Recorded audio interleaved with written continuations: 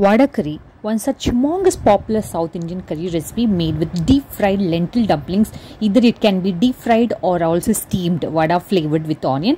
Hello viewers, welcome back to my channel. Today I'll be showing you one special Friday recipe, that is vada curry. Before starting this recipe, make sure you soak chana dal for at least 2 hours. In a kadai, add all the spices whichever I have mentioned on the screen. Now let it salt for 5 minutes and add ginger garlic paste into it.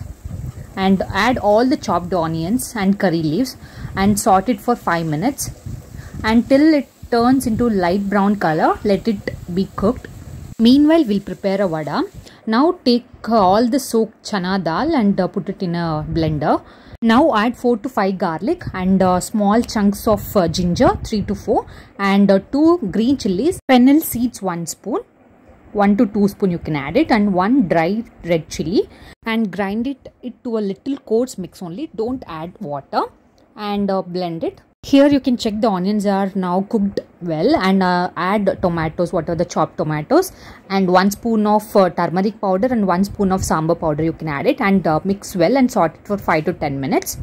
Keep on a low flame, let all the flavors of the spices whichever we have used, let it come out, and add 1 glass of water into it and close the lid and let it be cooked for 5 to 10 minutes. Meanwhile, you take another kadai, pour oil to deep fry the lentil dumplings. In case if you are not preferring for deep frying, you can also steam the lentils or the chana dal, whichever mixture we have prepared earlier.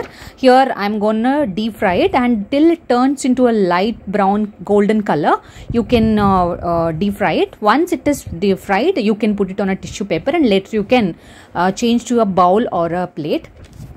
Meanwhile, take a blender and add 10 small pieces of coconut and add 6 to 7 cashews into it and blend it well, and pour little water and blend it, and pour into the gravy, which gives beautiful and best flavor to the curry.